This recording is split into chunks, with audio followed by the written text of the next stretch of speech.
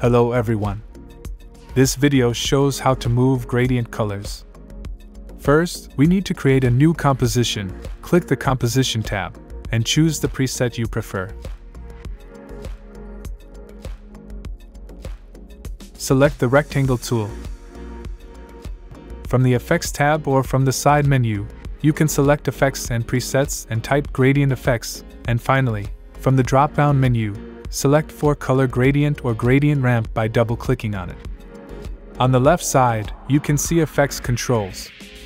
Click on the start and end colors to change the colors. Next step, select the start of ramp to change the color location and the end of ramp.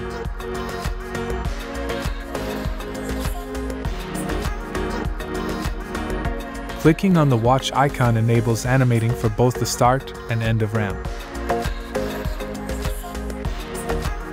In the timeline on the keyboard, press the U button to appear keyframes that we had previously activated.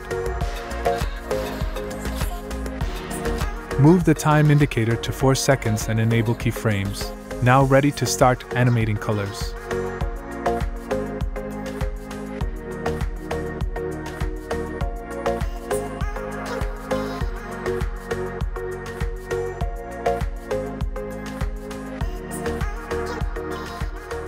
For animating 4-color gradient, you can repeat the same steps.